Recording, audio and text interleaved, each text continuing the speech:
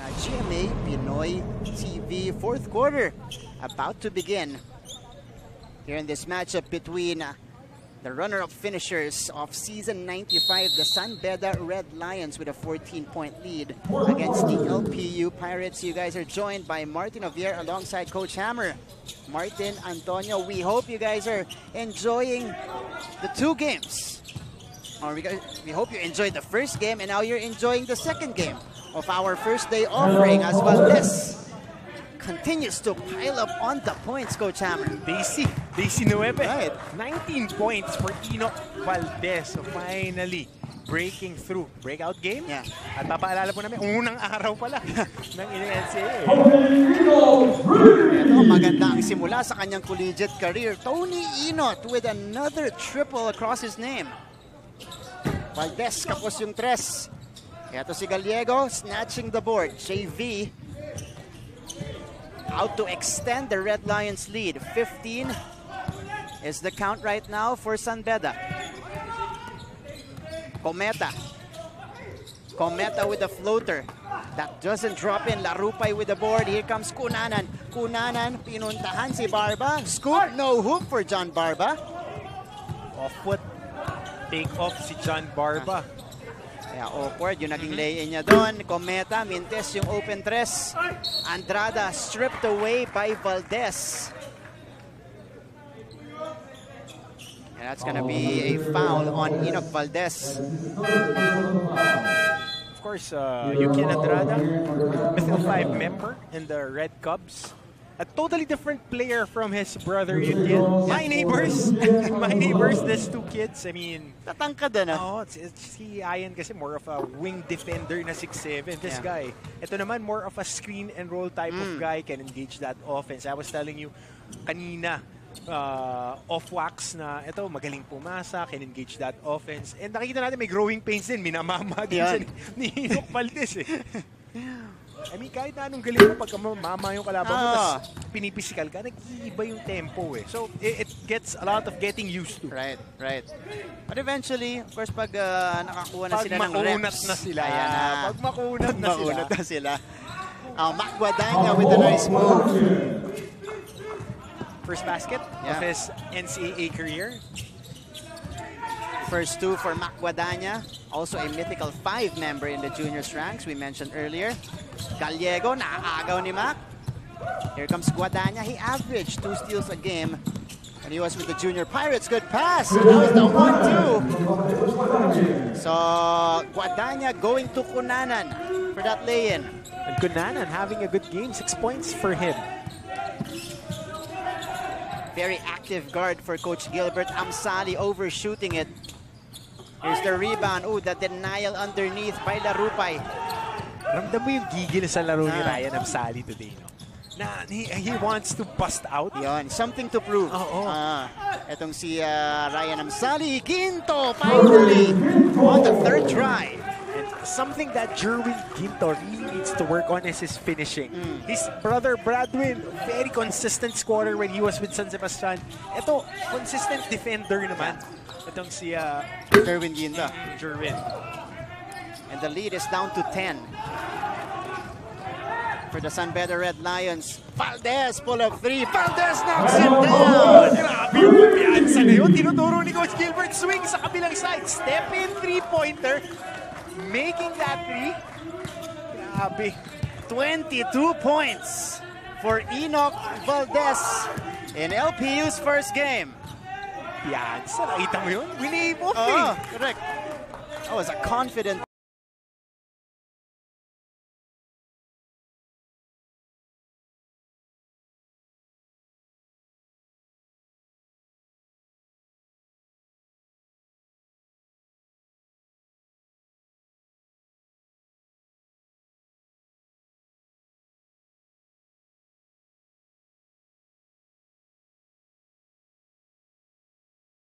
off coming from Valdez.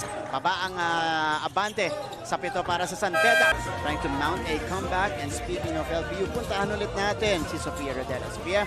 Thank you, Martin. I know when we talk about LPU, Venus Valdez is definitely one of the most prominent players that we're thinking about. The Pangasinan Race shooting guard is definitely one of the players that we're watching for today's game. Pero punta naman tayo sa plano ni Coach for the last quarter. Sabi ni Coach is very positive na at very hardworking ang ating mga LPU Pirates today. Pero medyo difficult nga ba dahil bago nga ang pagpasok nila dito sa pandemic at different ang kanilang season. Kaya naman, para kay Coach Gilbert, different talaga ang vibe for this coming season. Back to you, Martin. Maraming salamat, Sofia. You're right. This is a character-building game for the LPU Pirates, Coach Hammer. And now they're trying to overcome adversity against one of the strongest teams in the league in San Beda. Pero ito na yung favorite part ni Coach Hammer. Ay, yung paborito ko talaga. Now, we'll... unahan mo. Sige, unahan mo. Meron tayong mga babatiin na online audience natin nanonood ngayon kasi available tayo sa YouTube. So, patiin natin si John Gabriel Cruz saying, Go LPU Pirates. Kirsten Nodado, welcome back NCAA daw. Maraming salamat. Daniel Encarnacion, let's go Barba. Fan ni Ato Barba, si Jeremy Chelsea naman, Go LPU Pirates, Viva Pirata. Ngayon naman puntahan natin ang si Lance Santiago na magre-report naman mula sa San Beda. Go ahead, Lance. Salamat, Martin. Battles don't end with one win alone. Kabilaan ang tres na pinapaulan ng San Beda Red Lions kontra LPU Pirates na score na 71-69. Back on track na nga ang mga bedista. Nang tanongin ko si Tony Inod kung anong mensahe niya para sa kanyang mga fans. Sinabi niya na we will not let you down at yan ang ginagawa nila. The pressures on the fangs of the Red Lions. Ang tanong dito, paano nila isusustain ang momentum sa mga susunod na games nila? Back to you, Martin. Maraming salamat, Lance. And again, that's the challenge now for San Beda. How they close the games. Because they have a lot of good players here. It's gonna be the closer. Exactly yun. Ginamit mo yung tamang word eh. Yung closer. Yan. They had Evan Nelly, they had Galvin Oftana, they had Donald Tangwa, they had Clint Dominguez, and the only guy left on that closing lineup is James Cuecote. Yeah, for sure. He's gonna be the go-to guy late game for San Beda. And speaking of San Beda, ito, si Chucharap. Animo San Beda daw. Sabi naman ni Justin Prandas, go brother, Winston Inot. Yan, si Amir Zamora naman, animo. Justin Prandas ulit, go San Beda. Nakasuporta rin kay Tony Inot. Tapos ang sabi naman ni Robin, ibalik ang Corona sa Mendiola. Titindi yan. Ako, pwede na ako humirit. Ayan, mga alumni players. Junjun Bunsubre. Magandang gabi sa iyo, Kuya Junjun. Of course, Coach Chico Tirona, Francis Cruz, Raymond Magay, and Choco Weber. Ito, importante. Martin, ito, hindi mo ako pwede pigilan. To my mom who just had surgery. Mom, thankful tayo lahat. You're recovering now. And Marla, watching, enjoying the action. Of course, Matic. That will soon be our mom. And thank you to all of our viewers, especially online, watching us right now. Comment lang po kayo. We'll try to read your comments. Yung mga employees ng San Beda, sa IMC sila Kuya Joey, sila Kuya Danny. Nakatutok din. And si Coach Kurt at ang lawn tennis at table tennis teams. Okay. Boss Kurt, mga staff ng athletics office. And of course, we want to send a big shout out to the family of Coach Ato Badolato who we lost. Yes. The pandemic legend. A legend. One of the best people in basketball. And again, a pioneer of that San Beda program that won many championships in the juniors. Kaya nagkaroon ng trophy room sa San Beda. Yun. Sa kanya, namin yung napalanunan. But we like the support, and again, that tells you how much they miss the NCAA. Oo. At saka, alam mo Martin, when we do our coverages, kaya hindi ako nahihiya bumati because these people are the diehards that we're asking, kailan ba tayo maglalaro ulit? Kailan ba maglalaro ulit yung NCAA? They are invested. Right. So, you gotta give credit where credit is due to the fans. Exactly. Over 2 years in the making, we are finally back. NCAA season 97. By the way, it will continue tomorrow with another set of games. So abangan niyo po yan. 75-64. In the meantime, that is our count.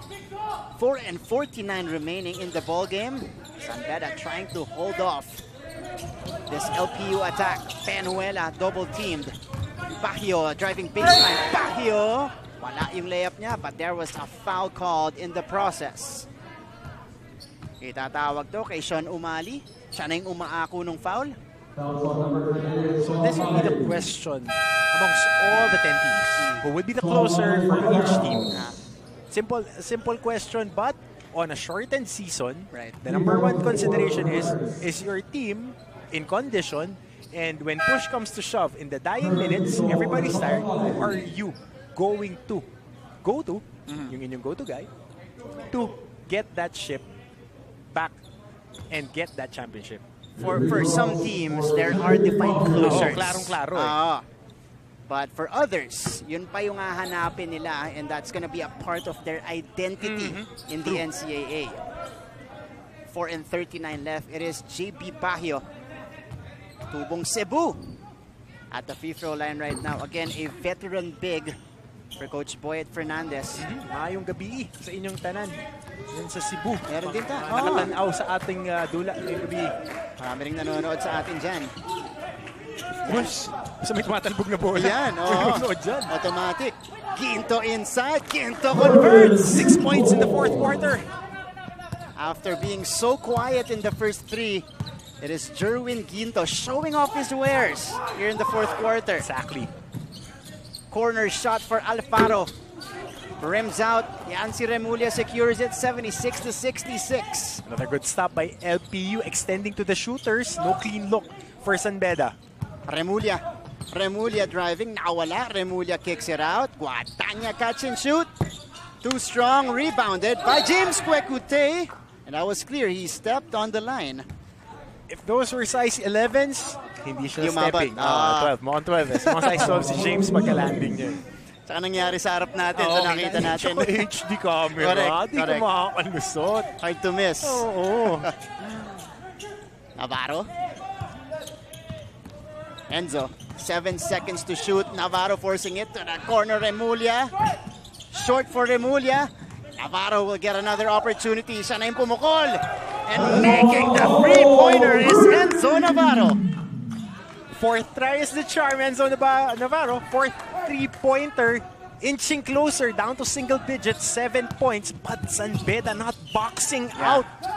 A lot of opportunities wasted by San Beda to secure that rebound. Here's James Kwekute. Umahabol na dito ang LPU. Bahio, fouled! Count that shot. Hold on. Mukhang sinawsaw pa eh. Mukhang ibinaba pa yung bola. But a great recognition by Ralph Penuela on that post-up. Post-to-post pass. Mahirap yung step. So that was overruled. Counted yung tira ng JB Bahio. Credit assist to Ralph Penuela. Penuela with the dime. And Ralph Bahio, or JB Bahio, with a 2+1. Crucial to. That will potentially extend it to 10 again. Lalo na, momentum is slowly shifting to LPU side. Bahio, Yun lang. in and out. Lilinis yung labi ng ring. 1 out of 3 from the line, JB Bahio. Unusual. Usually good free throw shooter. Yeah. Good outside shooter. That's right. Oh, great pass. Mac, though, couldn't handle it. Tingin na sa ring bago pa masalo yung bola. But a great backdoor. Kanina pa nirarun ni Coach Gilbert yung sets na yan against this 2-3 zone defense. Nakakuha sila ng dalawa in the first half of that backdoor. 78-69. 9 is still the lead. All good hustle here by Ginto. Bahio nakawala. Bahio, easy lay-in. And with that basket, lead is back up to 11, 80-69 for the San Beda Red Lions. May timeout po tayo dito. Magbabalik po ang inyong coverage ng NCAA Season 97.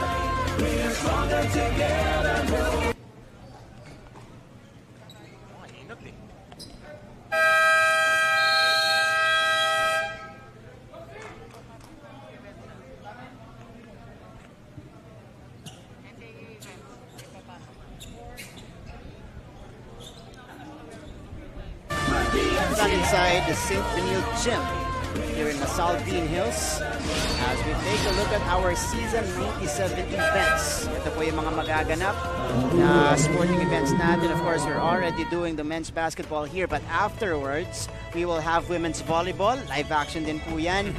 Virtual Taekwondo, magpapatuloy po. Gayon din ang ating virtual chess. So abangan nyo po yan, lahat ng mga fans natin and athletes ng NCAA. These are the 4 sporting events lined up this season. Yancy Remulla pumukol mula sa 3. Off a timeout, Off a timeout. getting a 3-point shot, but Wow. yun lang, giving up that foul and they're on penalty. Masakit to para sa LPU. And it's also gonna be on Yancy Remulla. Number 4 on him. 2:16 to go. So it is Penuela heading to the free throw line.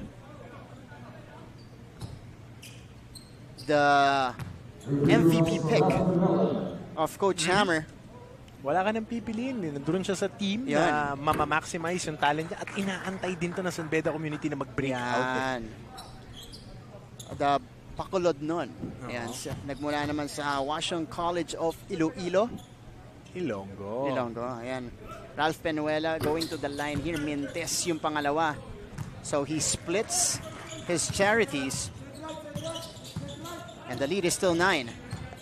Navarro is double teamed. The swing to Guadagna. Ooh! Second turnover. Off the catch. Yeah. For Mac Guadagna. Adjustments. Yeah. The first game jitters. Gotta give it to the rookie. Last 2 minutes of the game between the Red Lions and the Pirates. So on the floor right now for Coach Boyet, you got Kuntapay, Kwekutey, Abuda, Baguio, and Penuela at the point. Going back to his starters. Yeah, ito na yung starters na ibinalik niya. So Penuela looking for the clear. Penuela will take on Remulla. 5 seconds to work with. Step back 3. No good. Abuda with the offensive board. A big one for San Beda. Penuela wala pa rin off the bank shot. Another attempt, this time by Baguio. And great defense inside for LPU. Here comes Valdez. Navarro back to Valdez. Valdez driving. Valdez kicking it out. Guadagna for 3. No. And Abuda securing the board for the Red Lions. Here's Penuela bringing it down. Kwekutey now. You expect him to take over in this juncture. They're going back to James. Kwekutey, ooh, running into Yancy. Turnover for Kwekutey. 61 seconds remaining in our ball game second offering. If you guys were not able to catch the game earlier, an exciting finish to that game. Letran with a win against CSB 67-63. Ito naman, medyo dikitan din tayo between LPU and San Beda. Great pass from Enzo going to Ginto, pero wala yung tira mula sa malapit. Navarro, ooh, good tap from Dami Kuntapay. And the bump from Enzo Navarro. And a whistle here. Matawagan ng foul si Enzo Navarro. So free throws coming up for Dami Kuntapay. Take a look at that again. 2 players hustling for the ball. Oh, kitang-kita yung tulak doon. Wala kay Enzo Navarro. Erasing the big guy in Kuntapay. Good sell job. Yeah. By Dami. Kuntapay. Good effort by Dami Kuntapay. At the free throw line looking Kitang-kita naman doon sa jersey eh. Kitang-kita sa jersey na dumive. Kitang-kita sa jersey. And if you're a big guy and you have a dirty jersey, right, that's what coaches love. Exactly. Meron siyang ebidensya Oh, sa kanyang jersey. sumadsad lang. Yan. He goes 1 out of 2 from the line. So lead is back up to 10 for San Beda. Finishing touches of this game when we return. Kanyales, magbabalik ang NCAA on GTV. 6 points off field goals. Maganda yung punto mo dyan. That was the turning point for San Beda. They led it by as many as 18 if I'm not mistaken at one point. And they never looked back. Alam mo naman ng San Beda, pag pinalamang mo yan ng ganyan kalaki, it's very hard to catch up to them. And of course, coaching staff ng San Beda, hardworking, scouting, Jeric Estrada, team stats, Coach Joey, and Coach LA. Siyempre, paborito ko, Coach JB Season. Coach Jabes.